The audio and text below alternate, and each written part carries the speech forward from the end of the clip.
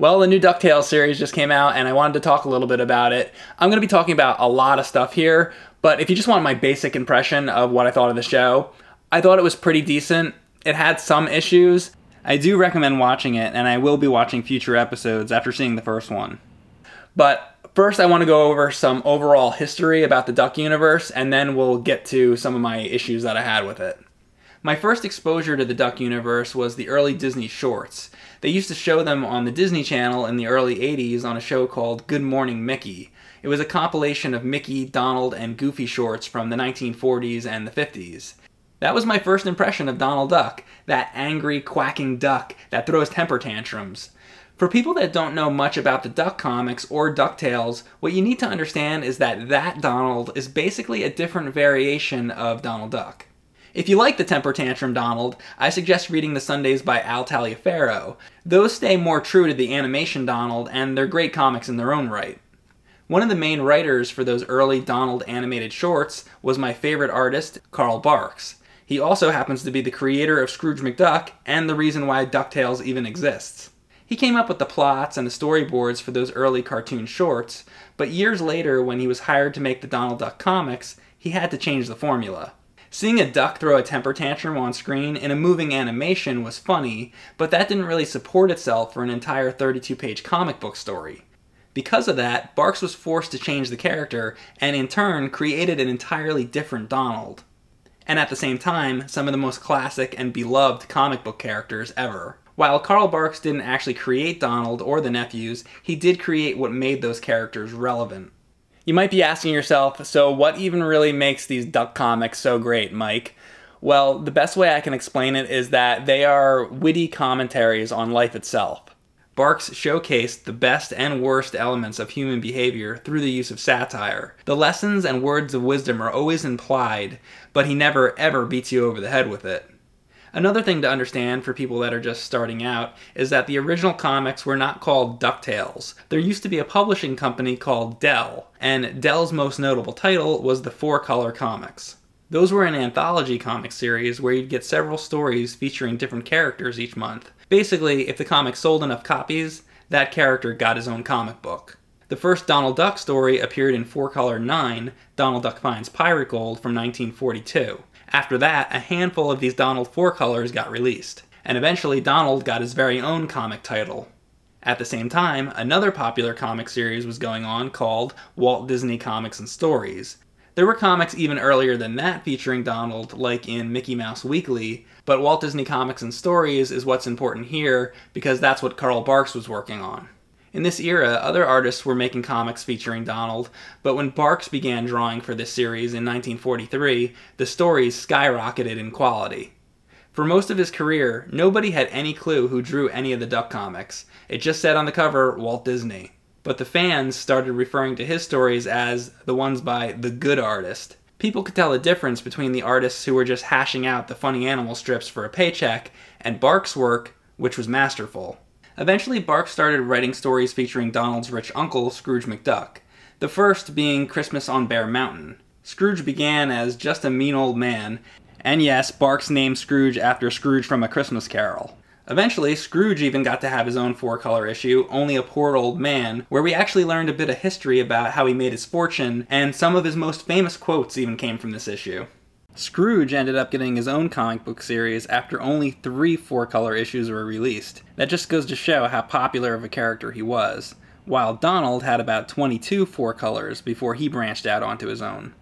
The Uncle Scrooge series is great, but I actually prefer the Walt Disney Comics and Stories over it. Most of the stories about Scrooge are adventure stories where he goes on some kind of quest to get more money. They're fantastic, but I find Walt Disney Comics and Stories a bit more relatable. I'm also a huge fan of superhero comics. I love reading old issues of Batman and Spider-Man, but I think there are limits to how much I can relate to a crime drama. With Walt Disney Comics and Stories, a lot of the 10-page stories are just simple, everyday life type of situations. There might be a story about dealing with an annoying neighbor, getting in shape, going on a date, or doing yard work. You can easily see yourself doing any of the things that they do in these stories, and then read in amazement as Donald makes a fool of himself trying some unbelievable stunt.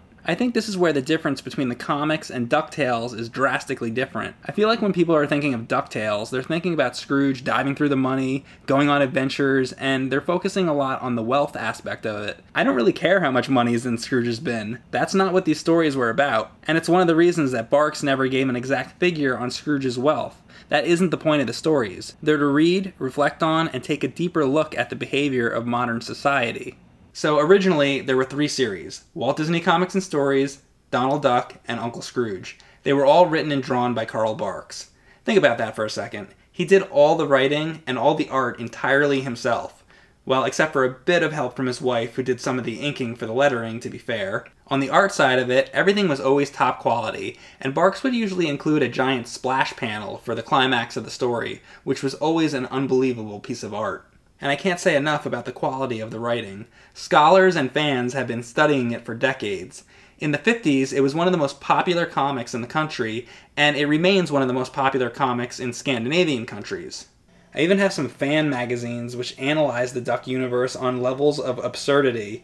Things like the location of Duckburg and analyzing Donald Duck's teeth. I kid you not. People who love these comics love them like no other fandom.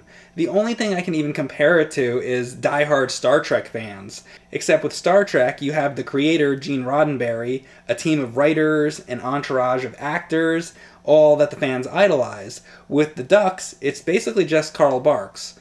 Oh, and one other guy, which I haven't mentioned yet. If you want to know what I think the best Carl Barks comics are, I did a video a few years ago listing out a lot of my favorite ones, but he stopped doing the original Duck comics in the mid-1960s. Much later, in the mid-1980s, another artist came along who was a die-hard Barks fanatic. Now, the first thing anybody ever says to me whenever I bring up the Duck comics is, "Have you ever read The Life and Times of Scrooge McDuck by Don Rosa?" I want you to understand that as a kid, I was subscribed to all the Duck comic publications. I remember getting the Gladstone 1 series, Son of the Sun, in the mail and loving it.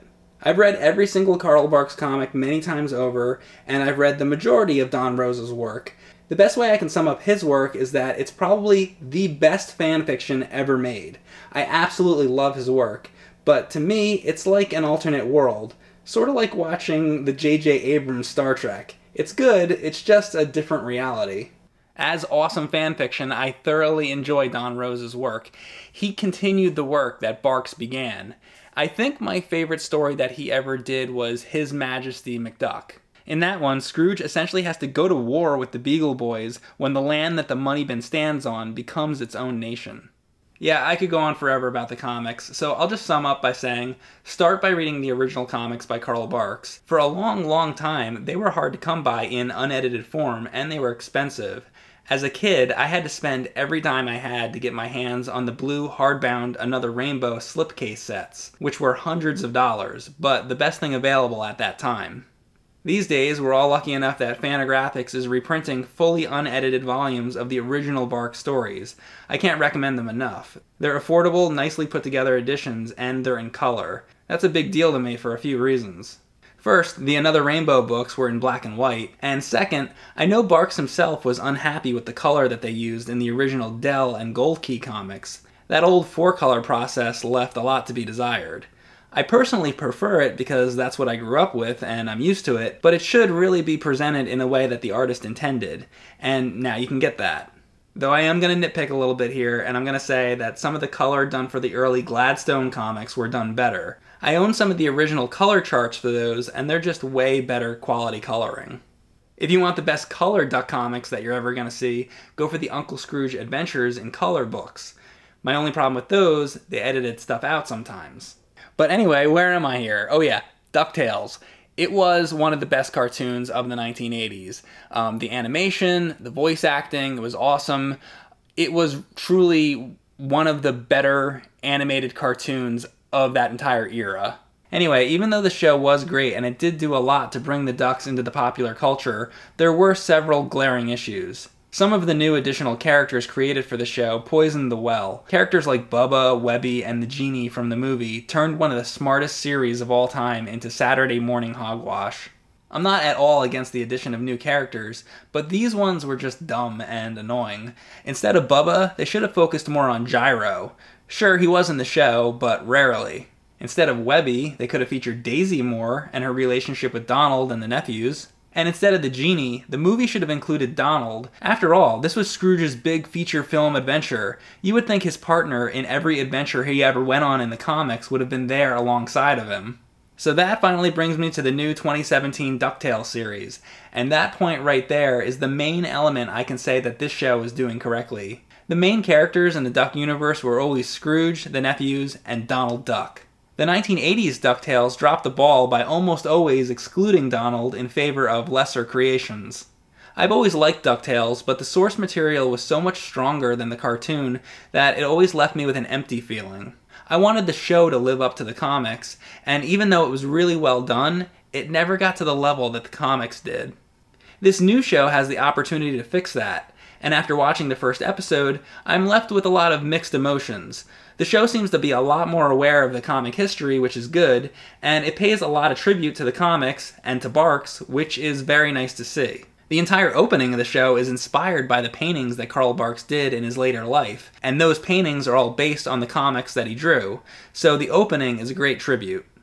And something more minor, but Scrooge is wearing red this time around, which he should be. In the 80s cartoon, he had on blue, and that always bugged me. Scrooge wears red. End of story. At least the NES game got it right.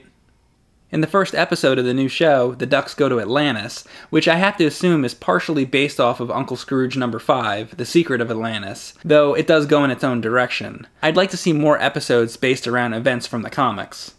The 80s cartoon did comic adaptations on occasion. The episode Earthquack was originally Land Beneath the Ground from Uncle Scrooge 13, Microducks from Outer Space was adapted from Uncle Scrooge 65, and The Land of Tra-La-La was from Uncle Scrooge number 6. Sometimes these stuck pretty close to the comics, and other times they didn't. To this day, I've never seen an adaptation of one of the original comics that accurately captured the spirit with the right tone.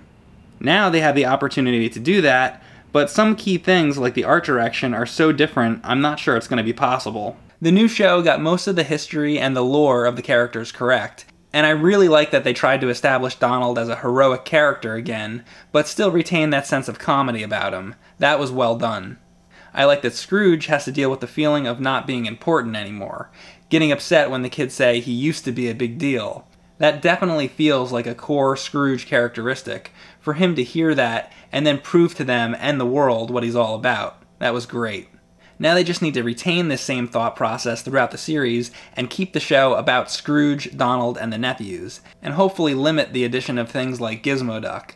Superheroes really don't have a place in this universe. And I don't want to hear about the one time that Donald drank that potion and became the Super Snooper. That wasn't about him being a superhero, it was about him being an idiot and doing something that he shouldn't have. I honestly always felt that Gizmo-Duck was the stake that went through the heart of the original show and killed it. Again, keep the show about Scrooge. One thing that definitely bothered me a lot was that they drew the characters so off-model. Why the Ducks have square heads is beyond me. I guess it's a stylistic choice, or they're trying to modernize it or something, but I would have preferred the traditional drawing style. The artists who drew the show are probably all amazing, competent artists, but drawing the Ducks in this way just makes it feel like they don't know how to draw the Ducks properly. Honestly, I can live with it because I'm more there for the story, but I find it unfortunate. And this is where the 80s cartoon shines over this one, because they did it in more of a traditional style, as it should have been. Another thing that kind of bothers me is the voice acting. Some of the characters have better voices in the new show, like Webby, while other characters, like the nephews, the voices are a lot worse. Scrooge's voice is pretty good, but I need to get used to it since I'm always going to have that Alan Young, iconic voice in my mind. It really makes me have a deeper appreciation for the original DuckTales voice actors. Another problem I have is how dumb they made the nephews in this. By the end, they do figure out the puzzle of Atlantis, which is good, but in a good portion of the episode, they act like fools. It's left up to Webby to teach them the family history. In the comics, the nephews were smart kids. They would always find a way to help defeat the Ducks' enemies and be helpful. In this show, their knowledge and helpfulness is largely upstaged by Webby and Mrs. Beakley. This makes the nephews' characters less important than they should be. Also, their attitudes are completely obnoxious. In the comics, and even in the original DuckTales, the kids were polite. the Duck Universe version of a Boy Scout. They really shouldn't be behaving the way they have them acting here. With all my gripes, you might be wondering, how can I even recommend this show? Well, they did get a lot of the aspects right, even if some elements aren't perfect. And I'll always recommend anything that's going to popularize the Ducks and add more potential for people to go back and read the original source material. Overall, though, I think this show had a pretty decent start, and it does have a ton of potential. Now, I understand the show is called Ducktales, and it's gonna include elements from the cartoon, but anybody who's read the comics will understand why I'd want something more closely adapted to the comics. If they can really attempt to keep this series true to its roots, I'll be there for every episode. I'll be honest though, I would really be surprised if this show doesn't get derailed by bad management, forcing them to add in elements that shouldn't be there. And the first episode already had a few signs of it. Here's hoping that in the future, they can stay true to form. So those were my impressions of the first episode. I think you should go check it out, and I'm going to be watching for more.